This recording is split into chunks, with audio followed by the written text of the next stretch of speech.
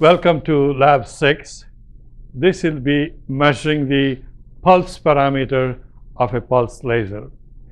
For simplicity again, here we will be using a CW laser and use a chopper to create pulses.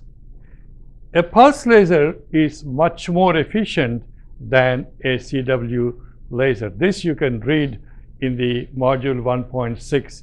It is very important because normally in a laser, the entire efficiency of the laser is not utilized because the gain does not coincide with the maximum power output. The details of this you can read in the module 1.6. So if it is possible to use a shutter and try to not allow the multiple reflection to take place, you can wait until the gain is maximum, then you can open the shutter such that a pulse, giant pulse will be given. This is how pulse lasers are produced. The greatest advantage of the pulse lasers is that these pulses can be very nicely adjusted for their width, their duration, their height, and so on and so forth. Therefore, a pulse laser is much more efficient. Well, pulse lasers typically are more expensive too. So for instance, the pulse YAG laser is a very important laser used in many surgeries and other medical applications. And we will be doing the experiment to illustrate how the pulse parameters can be changed.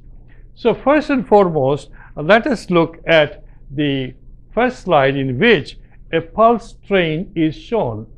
In this pulse train, you can see that one first, second one, third one, there are 3 pulses. If you take a measurement from the beginning of the first pulse to the beginning of the second pulse, we call that as pulse repetition time. The maximum height of the pulse, we call it as Pmax, or the maximum power. The area under the pulse is the energy of the pulse, which is usually not constant in shape, but by and large the energy will be quite stable. Another parameter is the width of this pulse at the half the height of this total pulse. This is called full width at half maximum, and this is called delta T half also.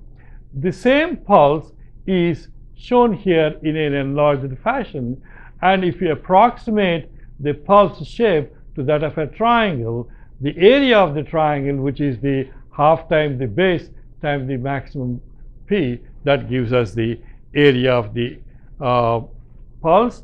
So that also gives us the energy of the pulse. Therefore, if it is possible for us to simulate this one and produce a number of pulses and measure the PRT and the full width at half maximum, if we can measure those 2 things, all the other parameters can be measured very well. We will now show the equations, and then we'll come back to the equations also a little bit. The first thing is energy E is shown to be delta T half times P maximum, or it can also be written as P average times the PRT. You can do either one of them. So therefore, in an experimental parameter, if you can measure the PRT and you can measure delta T half, you can measure the energy. Since an oscilloscope does not measure power, it simply measures the voltage, the best one to do is measure the times, that is the PRT and the delta T half. Both are time measurements. You can measure it on the oscilloscope, and from that you can get the energy, from that you can get the P maximum. And once you know the P maximum and you also know the energy, PRT, if the reciprocal of PRT is pulse repetition rate, we can measure that also, and the DC called the duty cycle, we can calculate that also.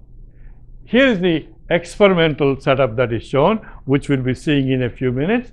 We have a laser, a CW laser, like a continuous laser, like a helium neon or a diode, we can choose anything we like. We have a chopper whose speed can be varied so that the beam can be cut a number of times per second, which produces the pulses. Since these choppers have got nice rectangular serrations on it, so we will get nice pulses one after the other. And then we have a detector. This detector can measure these pulses, and that is connected to an oscilloscope. This need not be a very expensive oscilloscope. This a simple ordinary oscilloscope where you can display these pulses and voltages is more than enough. So, and also there are oscilloscopes where you can have another place where you can measure the P average itself. If the oscilloscope which you have does not have that, you just remove the detector and connect it to a ordinary voltmeter, which will show you, a power meter will show you P in watts. So, the result is shown here as a picture on the oscilloscope. You can see these pulses, and by adjusting the chopper speed, you can get different number of pulses for a given time. And you can measure from here to here, that gives you PRT, and at the half the height, if you measure, this will give you delta T half.